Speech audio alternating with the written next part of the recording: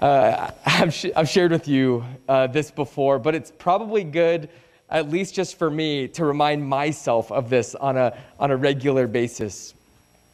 That I am not yet free from the presence of sin in my life. Probably the sin that is most characteristic in my life, a consistent temptation, you've heard me say, is binge watching TV. If I watch an episode of some show and then turn off my iPad, I'm fine. I have enjoyed it and I can move on.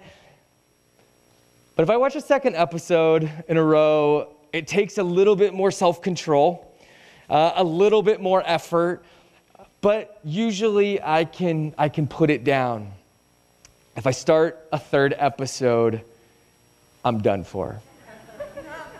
True story, I can't tell you a time where I watched 3 episodes of something, of anything on my own, and I had the ability to turn it off and walk away before like 2 or 3 in the morning when I was so completely exhausted that I just crashed.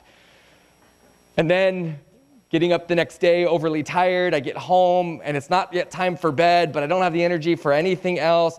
And so I put on my headphones and watch an episode. But now I'm so tired, I don't have the strength to resist a second. And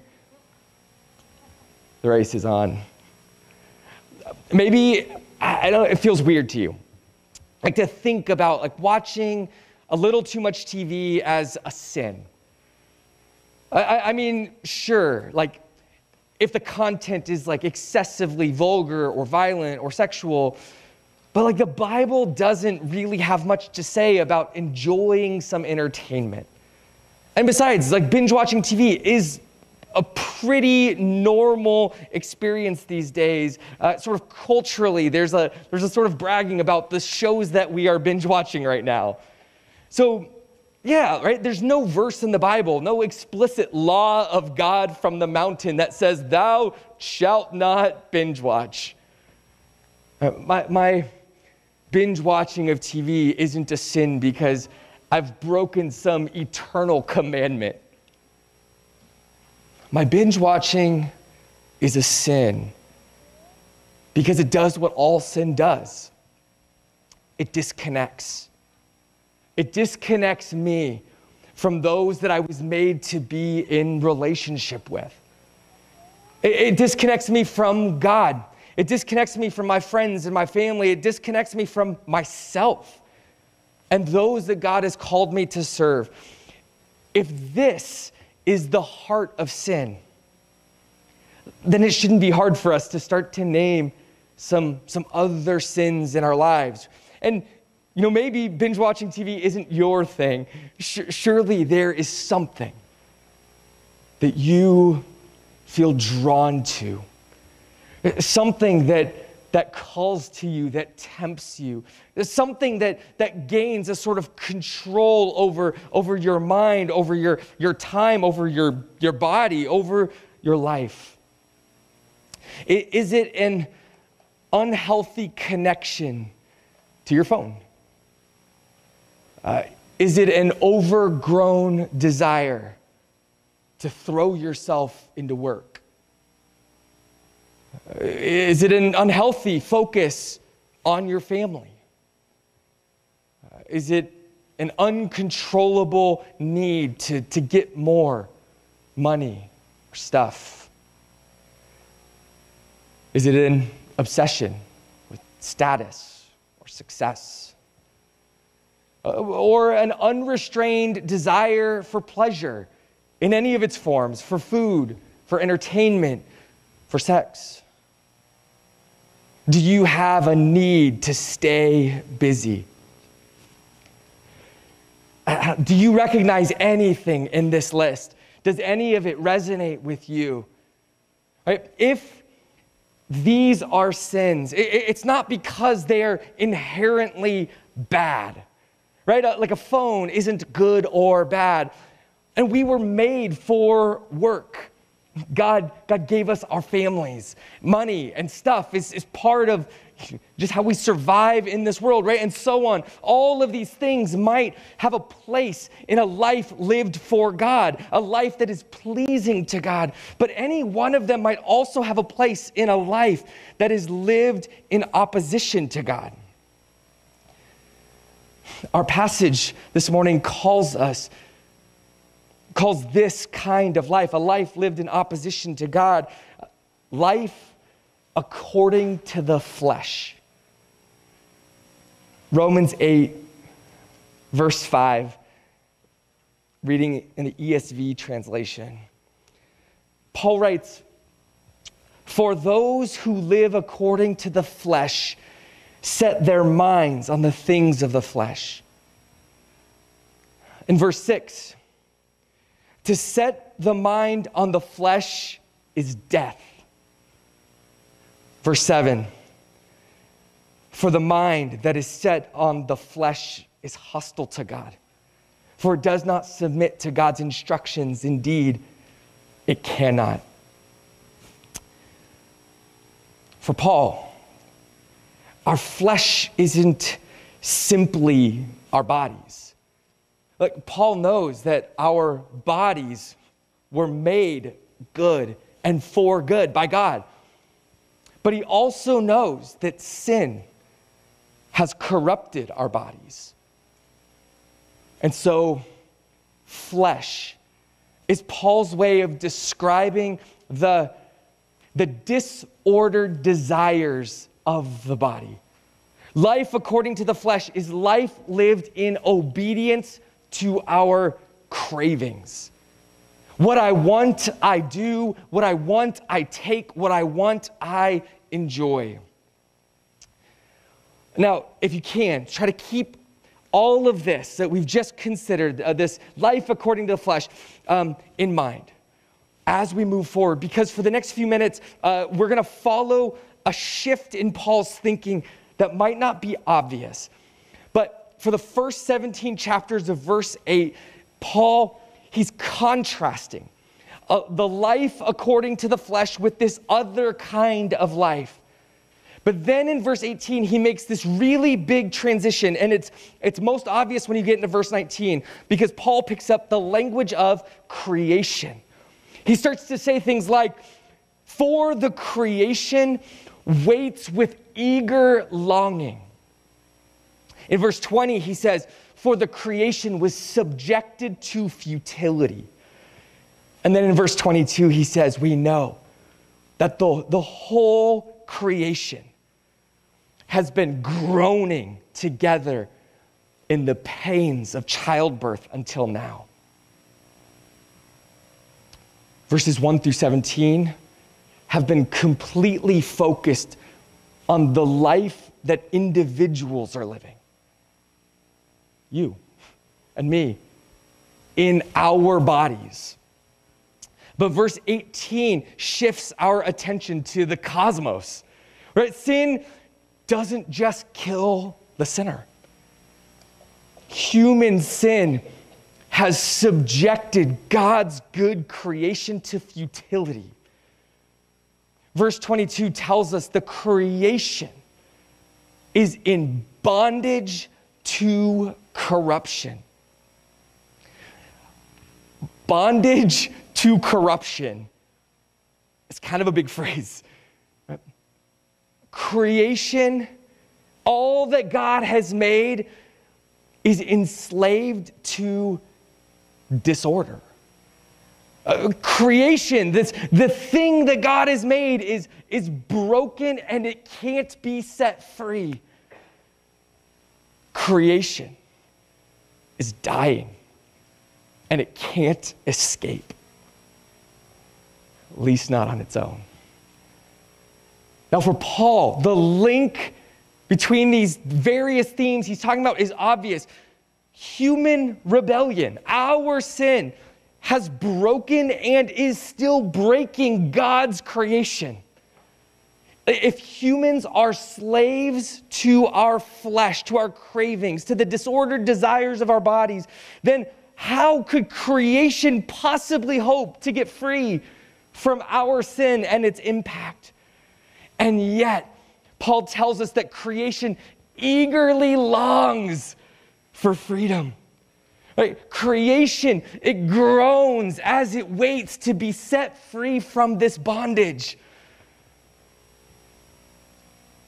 But creation isn't just this big and impersonal thing. Notice with me, verse 23, not only the creation, but we ourselves groan inwardly. And then in verse 26, we don't know what to pray for as we ought. But the Spirit of God intercedes for us with groanings too deep for words. Paul notices a profound connection between creation longing to be restored and some similar longing that is taking place in us. Where does your groaning meet the groaning of creation? Where does your groaning meet the groaning of creation? In the same way that your temptations are probably different than my temptations, and your sins are not necessarily my sins, so our groanings are probably different. And it's probably not that difficult for you to sort of know or figure out the sorts of things that bring me to my knees in prayer. In 2005, after a series of suicides at Livermore High School, a group of local youth pastors felt desperate to do something about teenage depression in our community. The deep groaning that in some cases was a literal wailing rising from students and parents and teachers and admin to meet the deep groaning inside of our spirits. Right? There is a hopelessness that teenagers were experiencing that felt devastating to us. Their sense of just complete despair. The idea that these young students felt so alone and so isolated that they saw suicide as the only reasonable solution to their pain. This completely tore us apart. And so at that time, in that moment, our grief met the grief of our world. We developed a program that would allow us to show up in the lives of high school students, to let them know that they weren't alone, that they matter, and that help could be found. I still experience this groaning today. I feel it deep in me. I hear it in the world. Study after study seems to show that at the moment when young women get onto Instagram, their levels of anxiety and depression skyrocket. The way that Instagram isolates young girls, makes them feel inadequate about themselves, creates a longing for affirmation, and generally crushes their spirit is devastating to me. And if you ask anybody in the mental health profession, they'll tell you that young women are really struggling right now. There is a groaning in our world. And at the same time, study after study seems to be showing that young men are feeling completely lost and without purpose. Fewer and fewer young men are going to college right now. Young men are leaving the workforce in high numbers. Young men are the primary source of violent crime. And they are committing suicide at higher and higher rates. Even college students who seem to have everything going for them are being crushed by a spirit of meaninglessness in their lives. And so I want to ask you again, where does your groaning, the groaning of the Holy Spirit in you, meet the groaning of creation? This has been a place of meeting for me, but I wonder what it is for you. This meeting, the groaning of the Holy Spirit in you and the groaning of creation, is the work of the Holy Spirit. This groaning in us and in the world is the thing that holds our passage together this morning. So notice what Paul says about the Spirit in verse 14. He says this. He says, for all who are led by the Spirit of God are children of God. Then in verse 16, he says, the Spirit bears witness with our spirit that we are children of God. Okay, great. We have the Holy Spirit, children of God, but what does this mean? Why does this matter for creation? We read verse 19 in part earlier. Let's read the full sentence. Paul says, for the creation waits with eager longing for the revealing of the children of God. And in verse 21, the creation itself will be set free. It will obtain the freedom of the glory of the children of God. Are you kind of tracking with Paul's logic? Creation is enslaved to sinful humans living as slaves of our flesh. And so creation's only hope for freedom is a different kind of human. Humans living their lives not according to the flesh, but according to the Spirit. These new humans are filled with the Holy Spirit of God, the same Spirit that raised Jesus from the dead. And so we're talking about humans loaded with some serious power here. This Spirit calls people to come and die to their flesh so that they can live a life following the Holy Spirit. And when humans do this, creation is blessed. Creation is set free. Creation is repaired and it is redeemed. Creation is waiting eagerly for the children of God to show up, because God has equipped us with His very own Spirit and life to become repairers of the world. Creation is groaning, listening with a bated breath for a groan to match it. Creation is desperately looking for the Holy Spirit's groans from us, drawing us into the world with the power of God to confront the world's deep pain with love and mercy. But the enemy is at work in our lives and in the world. We feel it. Right? The enemy doesn't want creation to be healed. The enemy doesn't want the children of God to experience life and love. And so the enemy does everything he can to distract us.